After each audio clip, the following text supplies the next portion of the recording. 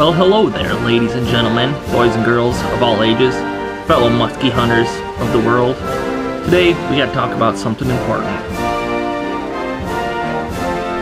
What's going on, guys? Welcome back to another episode. Today, we're going to be talking about something cool. I've done a lot of videos in the past on musky fishing, best musky lures, stuff like that. But today we're going to be talking about the best musky lures for beginners. So today I'm going to be going over 5 musky baits that I think are awesome for beginner musky anglers. So let's get started. Now, you cannot open any musky tackle box of any anglers and not find a bucktail. Bucktails are just super simple.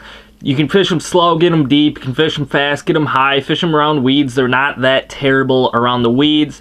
They're just a really simple bait. You can cast out there, straight retrieve it however fast or slow you want, and they straight up catch fish. They put off a lot of vibration with the big blades and stuff, as well as a lot of flash in the water, and the skirt flutters out and creates just a really unique action, which is awesome. This one here is kind of cool. It's different from any other bucktails. This is the Esox Assault EA109. Cool thing about this one is it has a size 10 blade and a size 9 blade, so that one's a little bit different than any others. And a size, kind of like a size 9 like this, is basically what I'd recommend for beginners.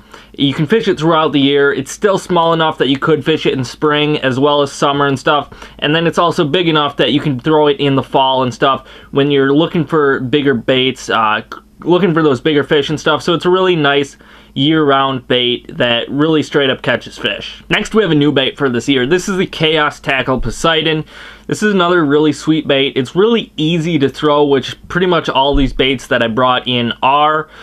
The cool thing about this one is it's so big, you can target those bigger fish and stuff. It's really nice, kind of natural action. It's got a really kind of a body roll, which is nice, but you can still fish it really slow, have a nice tail kick, and it's kind of more of a natural musky lure, which you don't see too much. But this is a really nice one, and it's proven to catch fish. Like I said, it's only been out for a year, but it's put tons of fish in the boat for guys. And it's really durable. You'd think that being a soft plastic swim bait, you might get a musky or pike or something to come up and crush the tail, rip it off. But what we found is most of the field testing and stuff done with these baits, the fish either T-bone it or go for the head. These fish are always going in to kill, and they always take the hooks and stuff, so it has a really nice hookup ratio as well. But it's a really good bait. It's super easy to throw. All you gotta do is cast out and reel it again. Super simple, and a nice bigger bait for you guys. Now, this bait is if you want to put in a little bit more work towards your fish. This is a really nice bait in the spring and summer. This is a small glide bait. You can use bigger ones as well throughout the year. I'd recommend for a beginner basically anything 5 to 7 inches for year-round. They're not that expensive, which none of these baits in this video are, so it's kind of a good bait. All you gotta do is cast it out there, twitch it. It has a lot more action, especially with the tail and everything, and you can get these really nice on active fish and stuff. And the fish really just come in, and you're really focusing on those active fish with this bait. So it's a really nice bait. You can cover a lot of water really quick and bring fish in the boat. Number 4 is gonna be a crankbait. Basically any crankbaits are nice because you can cast them out, reel them, you can get different diving depths, different lengths, however you want, as well as you can cast them or troll them. So they're really a universal bait, and they work well throughout the entire year. This one here is going to be a 5-inch mini from Custom X, so it's a cool bait, nice color pattern there, all airbrushed and everything, but you can get all different ones depending on what you need, the size you need, diving depth.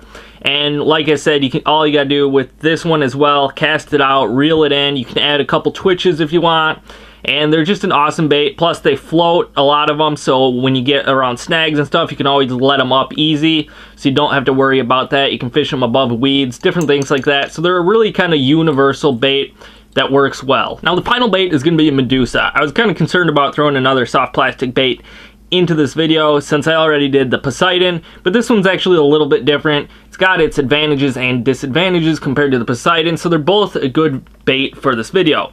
Again, this is super easy to fish. You can fish it in many different ways. Cast it, reel it, you can jig it, you can hop it off the bottom. You can really do whatever you want with a Medusa, and it's another bait that really catches a ton of fish.